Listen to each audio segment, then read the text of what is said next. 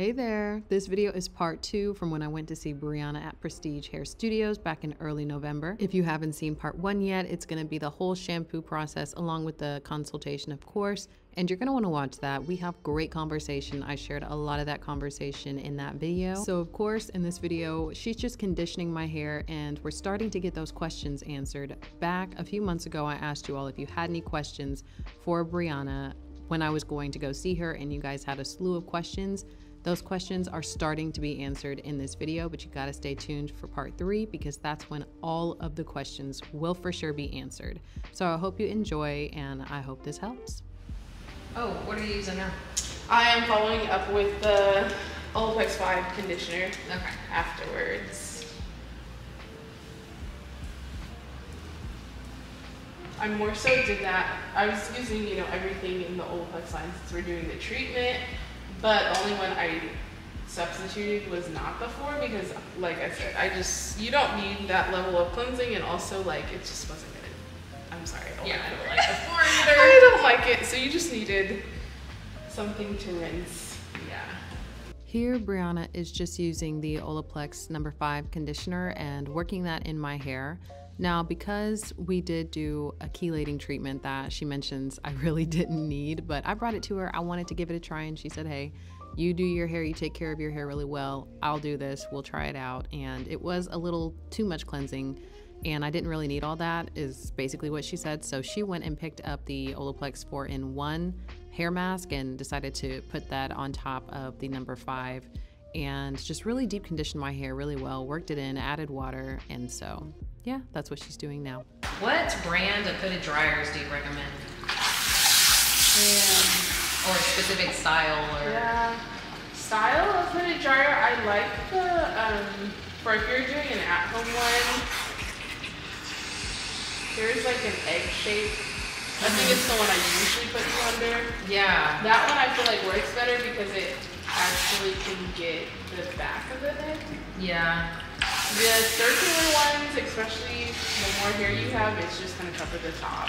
Like even the dryer that I usually put, the round one that I put in the Collins, that one is good if you're not expecting like a huge dry time. Yeah.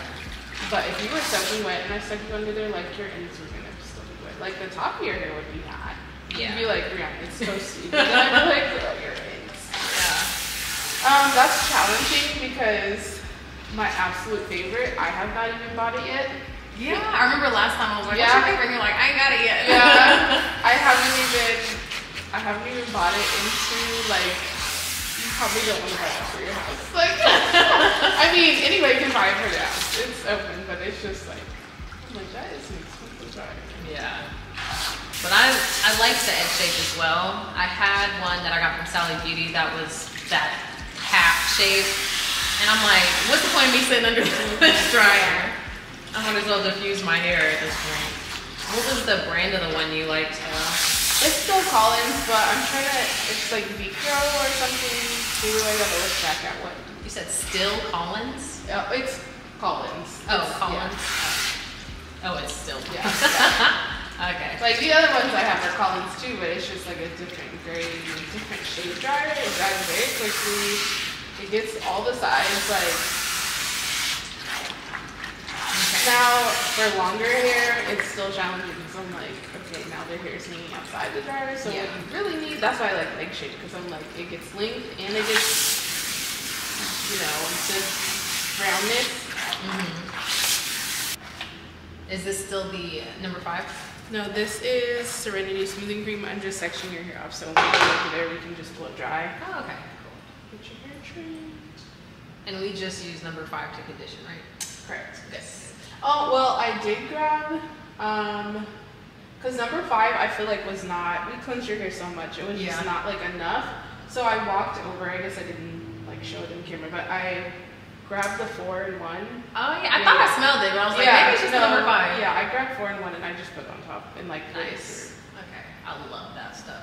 I was like, because 5, I mean, it was conditioned, but I was like, it's not enough because we clarified with the chelating and then I shampooed your hair again. Like, it was just a lot of cleansing for somebody who doesn't need a lot of cleansing. But that's okay. That's all right. testing. Yeah.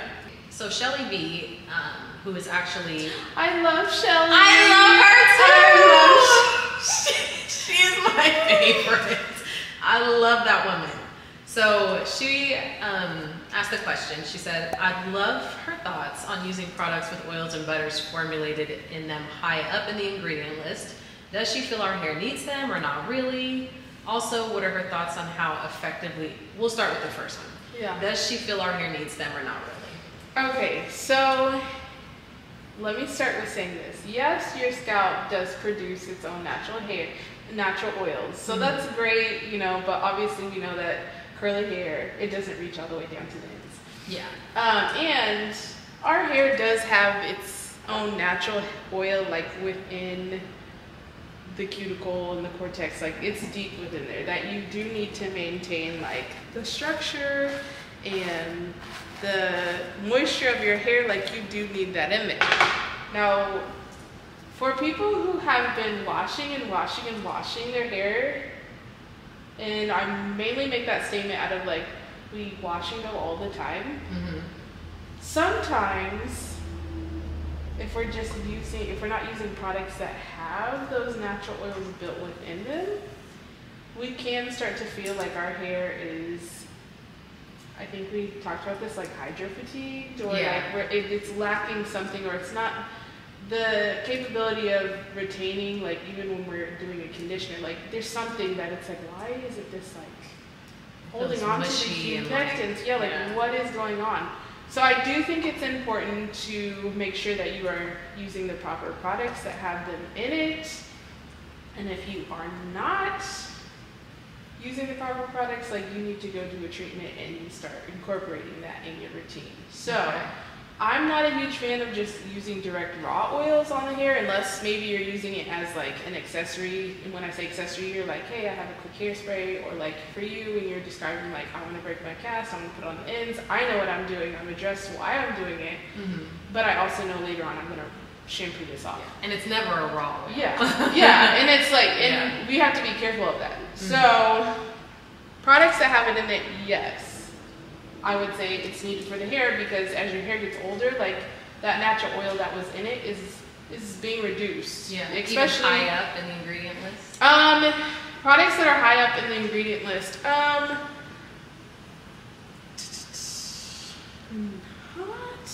would say, when I look at a product, I try not to grab one that has a lot of them high up in the ingredient list. It's fine if it's like a couple ones and they're quality oils. But if I start seeing like a lot of oils high up in the ingredient list, then I know that if I keep using this in my own personal routine at home, that at some point I'm gonna feel buildup. I'm gonna have to keep clarifying, and because I know I don't want to clarify every time like my lifestyle does not require that. It would not be good for me. And I don't swimming in a lake. And I can't really like give an example unless I know that somebody is like putting their hair in that extreme. Even like swimmers, I know they're like around chemicals and dry and like all of that, but like you probably still don't want to be putting a lot of that like on your hair. So I don't know if I'm answering the question. No, you are. Like, basically what I got from what you said is like, you want to use products that are formulated with these things, but like super high up in the list, probably not so often, because you're gonna have to clarify your hair more. And because, for example, Shelly was dealing with dry hair because she was like, the VGC method called for you to clarify your hair a lot.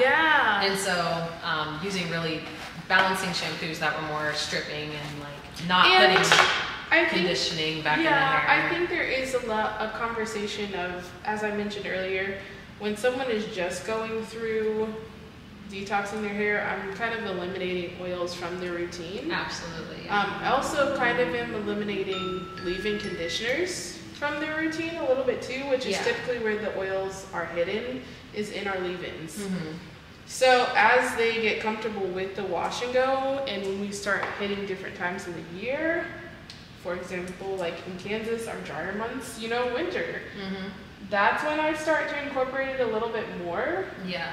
Because you need it. You're not having the environment, like the humidity from the environment to like help you out. So you have to kind of go in and manually do it, or have a product that's going to help you out and do it. Right. So okay.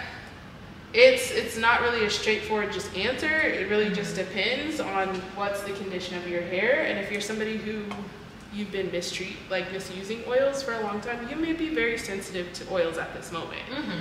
Whereas me, once again, I use myself as an example because I live in the sauna. Like, that is complete like desert land all the time. So I do need to go in, and I use either a leave-in that has something in it so that I can kind of like accommodate for that. Yeah. Now when I'm traveling, I typically, because I like my hair more defined and with a cast so that it lasts, that's the period of time where I'm like, okay, I'm not going to use a cream with oil in it. Right. Because I'm trying to like make this last. So sometimes, okay, all the time, if you're using all the time, you're going to find yourself in a point where you're like, I need to clarify, you know? Yeah. Because oils build up on each other. They also can irritate the scalp if that oil begins to block your sebaceous gland. Then you're like, why is my scalp itchy? So you have to be considerate that there's two aspects of like, I'm trying to incorporate this for maybe my ends, but then also my scalp needs specific care too. So why use a product with lots of oils in it and then have to go back and keep clarifying? Then I'm gonna end up causing an imbalance in something else. So that's why I slightly avoid it, because I want to have more control, and I can have more control with products that either have it mildly in there or don't have it in there, and I can add them when I need it. Okay. So kind of hard, but yeah. That's a good like explanation though, because I think what the BGC method really did for a lot of women was teach them that they need to wash their hair. And I think we didn't really know until that got popularized how or what products to really use to go about it, like on a mass level, the audience that they could reach. I think 30-day detox did play a role in that really well, but my qualm with it is that, yeah, you can just do this like forever and your hair will be fine. No, you know? at some point you don't need it. Yeah, it's a detox. Are you gonna do a juice detox for the rest of your life? You know what I'm saying? Exactly. Like, it just doesn't make sense. If you don't need it, then you don't need it. At some point you just need to start maintaining a consistent routine. Yes. And for some people, based on their lifestyle, they need to, there's something always combating the nutrients in their hair. Yeah. You know, so they need to make that assessment. You know, some of that is caused because they're washing very often. Some of that is caused because of how they're styling, you know. Some of it's caused because they just don't like the result of their hair, you know, of like what that product, their usual styling products, they're like, no, I want to switch it up. So if you're going to switch it up, just know that you have to make that accommodation. So okay. And second from Shelly, also, what are her thoughts on how to effectively implement co-washing or not, which we kind of talked about. Yeah, effectively implementing it is, one, ask yourself, like, does your lifestyle allow you to do that? Because if you're gonna try to co-wash and you're not gonna go through and do the proper technique, then just stop. Just like do a good style and let it last. Yeah. And wait until you actually have time to do the proper technique. When you say proper technique, just like regular.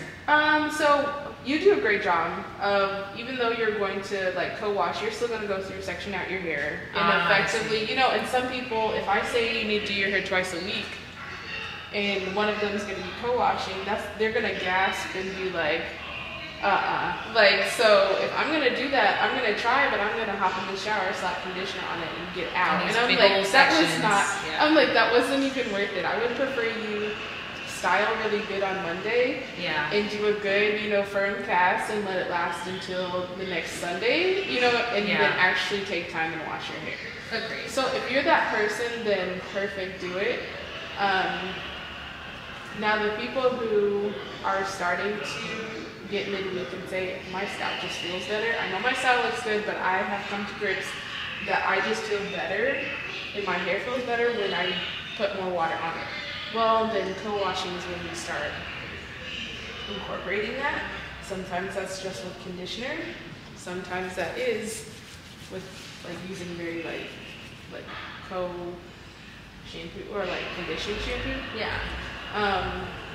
So if you're gonna do it and effectively do it, like just make sure you do the proper techniques. You're not wanting to wash your hair like super often. Like you're not gonna, if you're talking about washing your hair every day, like I'm gonna say why. You know, like what in your lifestyle is causing you to do that? So, I know she was testing out the Anthony Dickey method, and she did like co-washing every day for like a week or so. Every day? Yeah. And she only did it for like a week just to test it out, and she had been dealing with like chronic dryness. Yeah. It really helped her hair bounce back. But I also did that when my hair was dry with the mousse. But remember, I was like, after that week, my hair was good. Yeah. So why would I continue to do that? And also, I think with any of these methods or any of these times that we need to assess and fix our hair, like you assess the problem, you addressed it, and then you got off of it. Like, and I think that's where a lot of people in the consumer world like start the arguments. Is like, that's a different method. It's like you need to learn how to address your hair. Take what you need, get what you need, and then go where you need to go. Yes. Like, because if I wash my hair, sometimes I'll wash my hair and be like, oh man, like it just didn't feel good. Yeah. And I know I've fully detangled it, so if I wash it one more time, like and just condition in the next couple of days, like I know it can feel good. Yeah. You know, because I know what I've done to mistreat the situation, you know, mistreat my hair. Absolutely.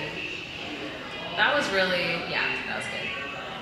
Because I think this idea of, well, if you're going to redo your hair, you need to completely reset your hair. You need to shampoo it. You're just adding product on top of your hair, and it's not doing anything. It's causing buildup, because co-washing causes buildup. Because there was that phase years ago where people weren't shampooing their hair.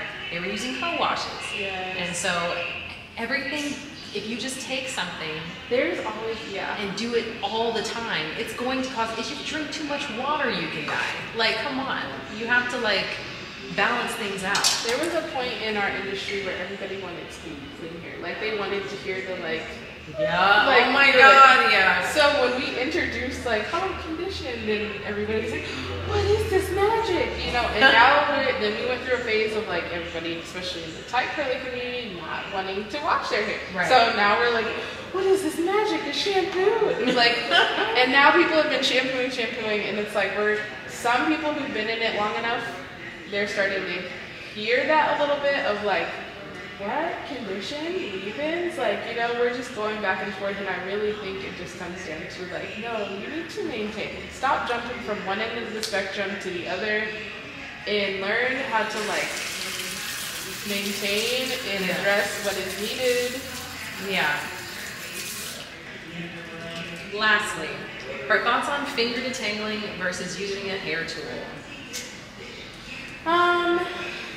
I prefer to finger detangle first. And if you are somebody who is not finger detangling often, then you might find yourself needing to like have some assistance. Or let me rephrase it this way. If you are not thoroughly finger detangling, because some people just grab large sections and they're like, I ran my fingers through the outer. Don't read me like that. But like, and then other people are very like, I think you said it, and I think you said it in your last video where like, I apply product and then I literally go through strand by strand. I know good and well that I touch every single strand on your head, you know? And some people are not like that. So if you don't finger detangle in that manner, then like, you may do the initial like, let me assess and grab a section. But then I'm gonna have to go back and like use an assistant to like have the bristles assess, and now it comes down to, are the bristles like touching your hair correctly? Are they treating your hair correctly? Also, what angle do you find yourself like pulling the bristles in? Because some people are like, oh, I love this brush, while other people are like, I love the other one. And it's like, it's what feels most like ergonomic, like in your hand, and comfortable. Because we can have an argument all day about like And I can, as a professional, in the direction I'm standing in, the position I'm standing in, I could probably make any brush work, you know. But when someone's in the shower, like, that's a whole nother angle that you're having to reach up. So soft bristles versus hard bristles. Okay. Yeah, I always tell people they need to first learn how to finger detangle, because you need to learn not to be scared to touch your hair. Yeah. And a brush does not know if there's a knot in that area. So you need to feel for it. Otherwise, you're going to end up relying on a brush or a comb, and you're going to be breaking pieces off, you know, unknowingly. So if you can touch your hair and assess and feel your surface texture, then perfect. I know for a fact that a lot of my issues come from my impatience with finger detangling. And I think it's because, like, I stand in the shower and I don't want to finger detangle standing in the shower. Like, I don't want to do it. And it's as simple as that. It's not that, like, if I was outside of the shower, sure, but I don't want to deep condition or condition my hair outside of the shower. Like, I need the water, you know? Like, it's just, I have to work on my patience. And I talk about that too. I'm like, look, I know every video I'm like, I need to learn how to finger detangle, because I know I'm raking through some pieces of my hair and causing unnecessary, like, breakage in some areas. But you also have a good brush that helps you, because, like, if you think about your shedding, you don't have a lot. You need something that's going to glide. Yeah. And you get away with it. Now, I'm still, just be patient, learn that part too. I'm not denouncing that, but there's a difference in taking all of these small sections and raking through it than trying to take a large section. So just to give yourself a little bit of grace, because at the end of the day, like, when I look at the shedding that you're showing in your videos, like, it's not terrible, you know.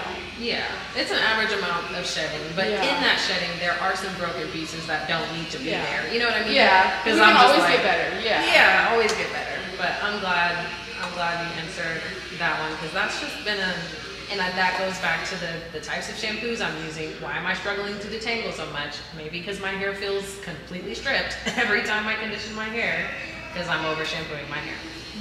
Anyway, those are all of Shelly's questions. What do amino acid based products do, and how do they help natural hair? Let's walk back to the chair, and then I'll answer that one. Oh, okay, cool. I was like, why can I not think words? And that is the end of this video. I know you guys, she'll answer that question first thing in the next video, so stay tuned for the final part 3 of my salon visit, my last salon visit of 2023 to see Breanna. I will see y'all there. Thank you so much.